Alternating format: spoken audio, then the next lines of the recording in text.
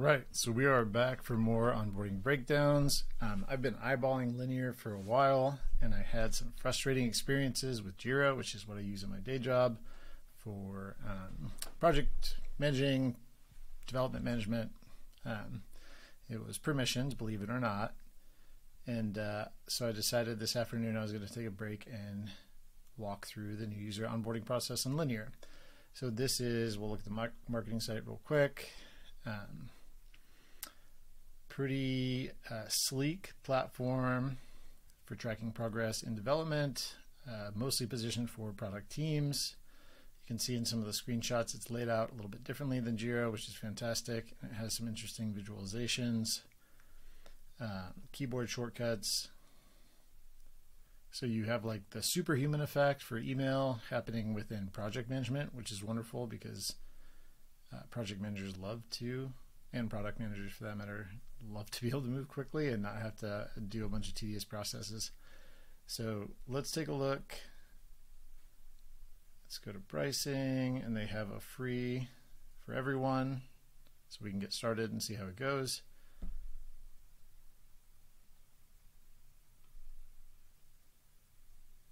I do really like the design system. Like they stuck with kind of that dark theme. They integrate their colors in there. Obviously this is a Google screen, but use one of my email accounts. So let's see.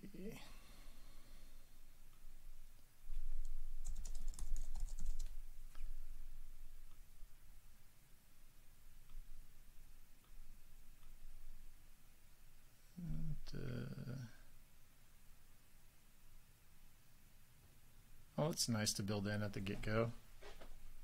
Oh, and it found, oh, because my email. So it looked at the domain and the email, it found that I own it, so it'll automatically say, maybe it's tied to Google specifically, but it'll let anybody from my email join if I send them an invite, which is kind of a nice setup thing that usually takes a little bit of work. So that's, for me building with a team, that's a really like nice touch to get them in here and get them working quickly. Software development cycles and bug fixes. All right. Stick with their dark look. Ooh, I love command menus. I don't know why I love them so much, but it just saves you from having to go through different navigation options and things like that. You can just open it and do what you need to do. Look at that. And all the keyboard controls work, so I haven't had to use my trackpad hardly at all. I don't know if I'm logged into GitHub. So keyboard accessibility works well. I can tab through, so they're training me on it. It's consistent.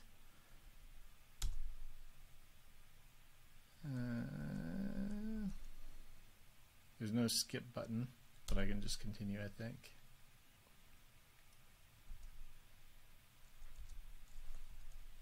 I can tab to it. I can't turn that on, or I don't know what key it would work. I like that they're still calling it Twitter. That's fine. It's going to auth though. They used to let you just go through and do that via API, but I know they've cracked down on that, so maybe it's not possible anymore.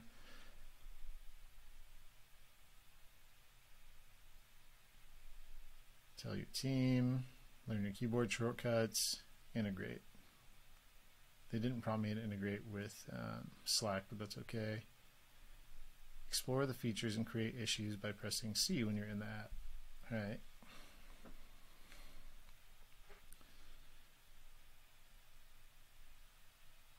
Okay. To do, done.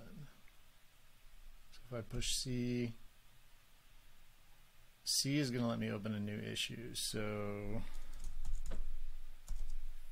oh.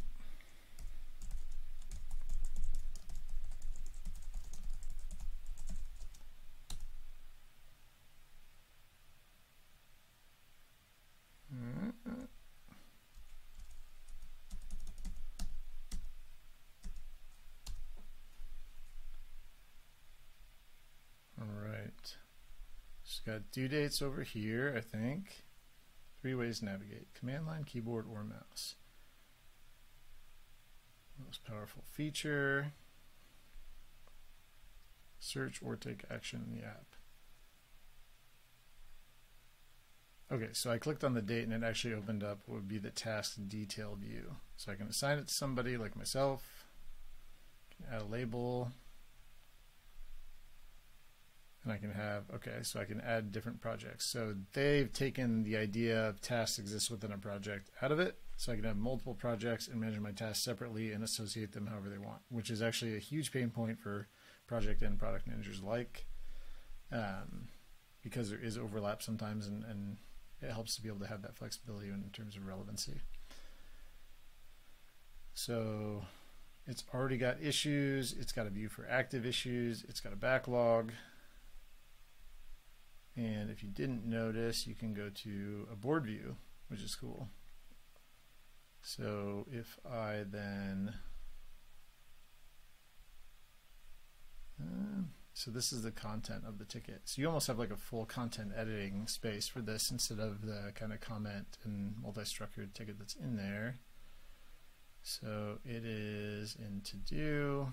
If I move it to in progress, and go back to active. So if you notice on hover too, go to active issues with GA. I'm already here. Assign to. So if I go to inbox,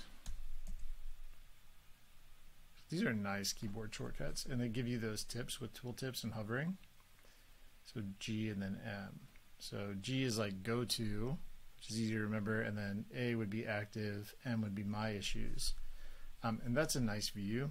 Not all project management tools make it easy to just see like what issues are assigned to me across all projects right now. So that kind of makes it really helpful for agencies or organizations that are running a lot of different projects.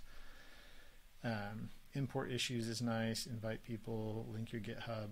And I'm guessing if I was a developer and I link GitHub, it would have a nice integration here because they're, so far everything's pretty thoughtful. Let's see.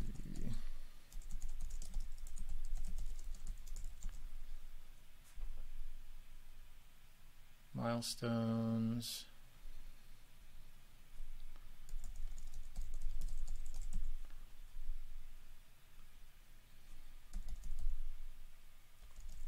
Do something like this.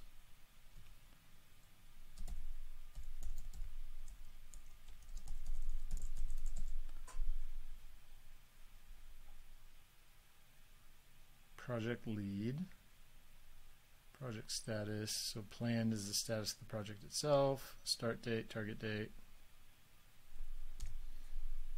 create project. Very cool. Okay, so they just drop you in, they let you explore. Their UI does most of the education, which is pretty neat.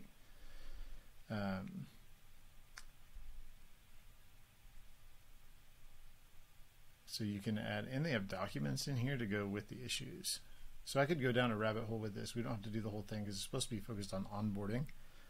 Obviously is the name of the video series, but I would say in terms of this platform being really convenient, one thing that they do really well that a lot of products miss out on is they introduce features, content, whatever, as they're relevant. So they let users kind of play and find their way through. They're not pulling my attention away from the things that I'm exploring. They're letting me explore, but they're introducing not too many things, but a couple of things at a time.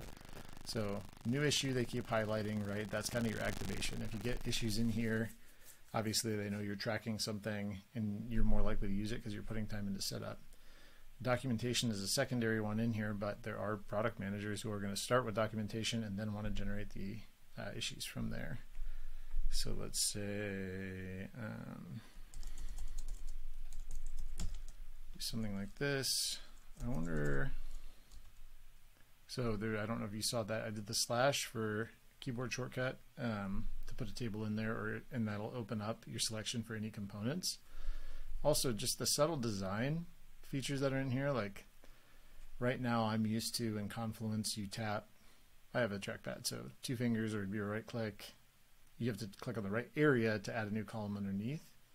And there was something I was messing with the other day, the resourcing tool we have. It's like you use the mouse, but you hover over, it has to be on the line in between two bars or something like that to be able to do a certain feature or a certain action. They just have the plus and minus on either side. So story, say description,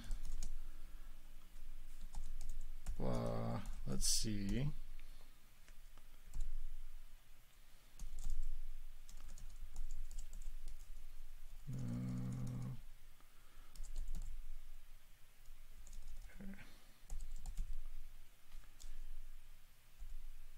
Issue from template. I'm wondering if you can create an issue from the table, but I guess I don't have that much content in there.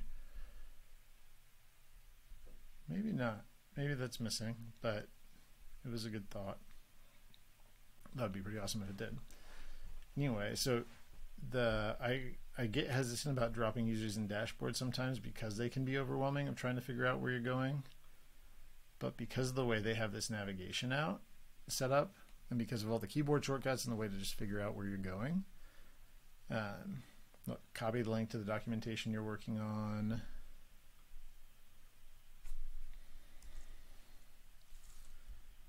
Divider, code block, checklist, just basic content elements. Yeah, I mean, I think this product is really well designed.